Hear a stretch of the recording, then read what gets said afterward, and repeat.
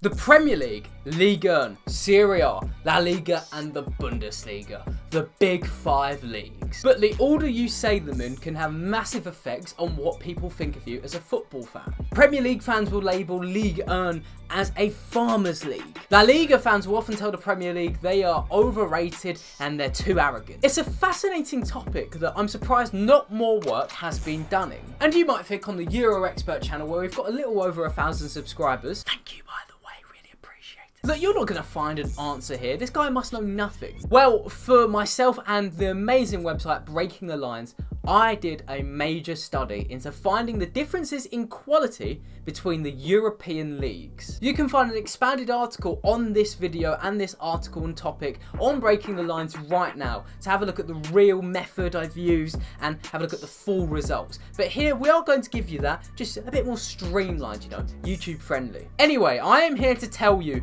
which of the big 5 has the worst goalkeeping, which league on average shoots from way too far out, which league is hilariously error prone for its reputation, which league is paying for the oldest players in the big 5, and at the end of that we will give you the real proper ranking of the big 5 leagues that's never been done before in a study never seen. However, before we begin we must go into a disclaimer. The usual way of ranking the big 5 leagues is UEFA's coefficient system. Let's say Arsenal win a game in the Europa League, that gives them 2 points and thus England 2 points in UEFA's system of ranking the countries in Europe on their footballing quality. It makes sense. Arsenal are a rich club with large resources who can compete in Europe. A club like Rennes or Marseille, who both did poorly last season in last year's Champions League, they are unequipped in their resources and, you know, they haven't got the better players. Except this is largely ignoring so many variables. I'm going to give you one example of what happens every single year in the Europa League and the Champions League. Let's look at last year's Europa League clash between Lille and Ajax. Both teams ended up winning their domestic competition, and Lille would beat PSG, Monaco, Lyon and even AC Milan in the group stages of the Europa League in the 2021 season. Basically, they were one of Europe's best teams. However, when Lille and Ajax played each other in February, Ajax was 7 points clear at the top of the Eredivisie, with PSV floundering in form, and they were largely expected to go on and ease to the title. Lille, by contrast, were just a point ahead of PSG in one of the most tightly held title races in modern footballing European history. Lille also did have a large amount of resources. Although they used the fewest players in Liga 1 last year, they had lots of good squad players like Luis Araujo and Boubakary Soumaré and Xhaka. They played Ajax in the first leg and narrowly lost 2-1 due to 2 last-minute goals. 2-1 is a winnable score to turn around in Amsterdam. However, Lille benched Benjamin Andre, Jonathan David, Ronaldo and Jose Font, 4 key components of their title-winning side. They had simply decided that they would focus on the domestic competition, which would bring in more wealth and would probably be a lot more historic than beating Ajax in the Europa League and potentially beating another team in the quarterfinal, maybe reaching the final. This happens every single year. You can think of so many teams who have had this similar situation, a dilemma between domestic performance and European competition. Think Leicester, Inter Milan. Therefore, the UEFA coefficient system is simply a measure of what the big teams in each league can afford to put towards European competition and will decide to put towards it. It's a distorted image which bears little relevance to how good the relegation fighting teams are in that division, or even the mid-table teams. That's why we chose to ignore it. Now let's get into the big findings. Goalkeeping. Here we used a measure called post-shot expected goals minus goals allowed. Now that's quite a mouthful, so first let me show how the Bundesliga explains expected goals. Expected goals, or X-goals, help to calculate the likelihood of scoring for each shot in the game. The machine learning algorithm was trained by analysing more than 40,000 shots on goal and can precisely determine the goal probability of all different kinds of shots. The calculation considers the distance and angle to the goal, pressure from opposition defenders and the goalkeeper's position. Special case and example alike, the penalty kick. Here the goal probability is 77%. Now post-shot expected goals measures what happens to the ball after it's left a striker's foot. For example, the value will go up if it's a shot going into the top corner at 30 miles an hour, and the value will go down if it's a scuffed effort dribbling towards the goalkeeper. Now you take that value of post-shot expected goals, the value of how good these shots are, and take away the goals conceded, you will either be left with a positive score, which shows the goalkeeper has let in less goals than he's expected to, to, or a negative score, which would show the goalkeeper's let in far more goals than he should have. We averaged this over each league over the past 4 seasons, and the results are pretty interesting. The Bundesliga, by far, is the worst goalkeeping league in Europe. The average Bundesliga keeper concedes 1.7 goals more per season than they are expected to, compared to the Premier League, the only league here which is positive, which would actually save a little more, about 0.1-ish more than they're expected to. Or in more layman's terms, the term Bundesliga tax for strikers is actually a real thing. You can reasonably expect Jadon Sancho to score at least 2 less goals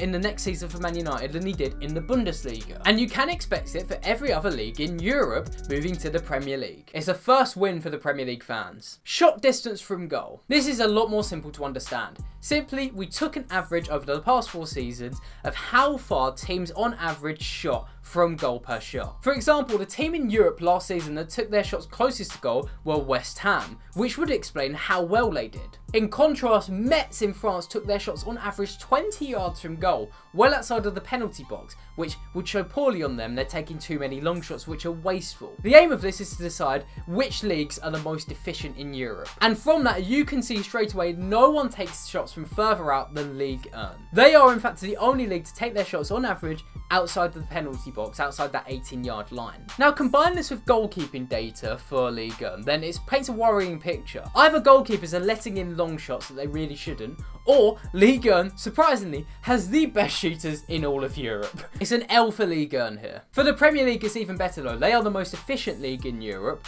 and their goalkeepers are still the best. This should show on both ends the chance creators and the goalkeepers are at a higher standard than the Prem. However, they are about to take a big L. Pressing versus errors. Now, a player making an on-field error, i.e. error leading to an opponent's shot or goal, can come from various circumstances. However, we determined the most likely result of that would be pressure exerted on the player. I mean, the entire aim of Jurgen Klopp and Julian Nagelsmann's pressing systems is to force the opposition team into making errors in their own half, giving the ball away so the other team can race up the pitch and shoot and score. Therefore, we determined the average amount of errors you can expect a team to make per season and combined it with the average amount of pressures that each league is making per game. Now, the data here shines amazingly well on the Bundesliga. Not only are they the highest pressers in Europe, but they are also the least error prone, which would show they're the best at handling pressure. It's a gigantic win for the Bundesliga, and it shows up the Premier League quite badly. The Premier League are pressing less than the Bundesliga, but they are the most error prone league on average in Europe.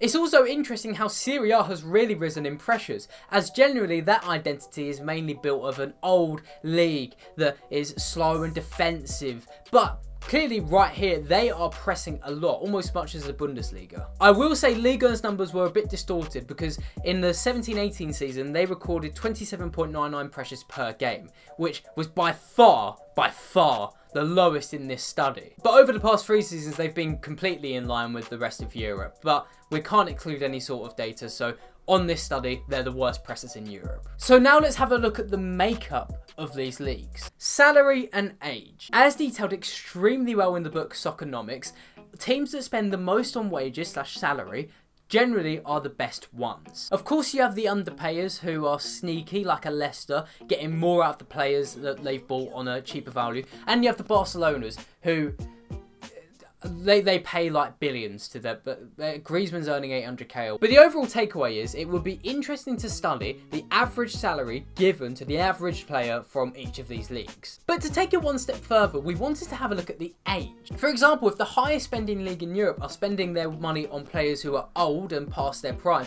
then that would show they're dramatically overpaying. And likewise, if the cheapest spending league in Europe have got the youngest players, then that goes some way to explain it. And here are the results. Now, a player's prime age does depend on his position usually, but we can genuinely agree outside of goalkeepers it's the mid to late 20s. By that metric, the Premier League's average age of 26.5 would show that they have got the prime aged players in Europe. It would also explain why they're the highest spenders. They are spending the most amount of money for players who are in their best physical prime. And interestingly, the data actually complements the rest of this well. The older you get away from the Premier League, the cheaper the wages get, as first Serie A are a little cheaper, then La Liga are a lot cheaper, and then vice versa. The younger you get from the Premier League's average age, which is 26.5, the cheaper you get, with Liga by far the cheapest spenders. So I took all of this data and I ranked the big 5 leagues. Now this is where my subjectivity comes a little bit in, because this is how I've interpreted the data. Maybe many other conclusions can be made, but this is how I would decipher it. The 5th best league in Europe is still Ligue 1. I know that's disappointing for French football fans,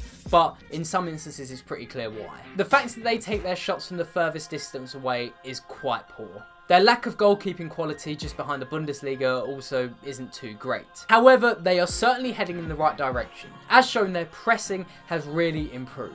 In the 2021 season, Liga and shooting distance as well was minimally behind La Liga. The league is definitely getting smarter, and if anything, all of this data does show that the distance between Liga and the other leagues, and the leagues in general, is very minimal. Far less than what UEFA's coefficient ranking would suggest. So just above of Liga, the 4th worst big league in Europe is Serie A. They only come in the top 2 for one quality measure: pressing. But they're yet to catch up with the Bundesliga in coping with that pressure. They were the 2nd most error-prone league in Europe. They're also paying the 2nd most on their players in Europe, but in terms of goalkeeping and shooting standard, they're nowhere near the top. In 3rd position is La Liga. They have the 2nd best goalkeeping standard in Europe, although they are still in the negative zone. They were also good for errors per season. However, the worrying takeaway is their average age and how much is it increasing. They are already the oldest league in Europe. However, if you look at the 2021 season, their average age was 27.2.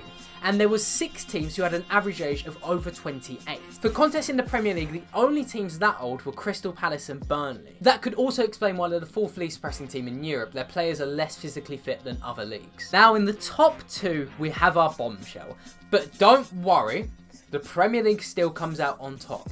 However, the Bundesliga, which is ranked 4th by UEFA, is clearly for me the 2nd best league in Europe and not far behind the Premier League. Their average age is 25.67, which is well in the prime years. Their players are the least error prone in Europe, and they're also the highest pressers in Europe. Their only letdown is that goalkeeping standard, and it is significantly bad. Despite that, they are still above La Liga, Serie A and Ligue 1 for me. And the Premier League keeps top spot. But before you click off and think that's boring, I do want to say it's still not by too much. Now, UEFA's coefficients say they're barely in front of La Liga, and I don't think the differences between them and the Bundesliga are that tiny, but still. The fact that they're the most error-prone league in Europe is quite interesting, and I would love to hear more about why that is. Because it is interesting the Premier League are paying the most in Europe for players who are committing the most errors. That, in theory, doesn't make sense. What does make sense is they are paying the most money for players who are in their prime, the most efficient chance creators in Europe, and the best goalkeepers in Europe.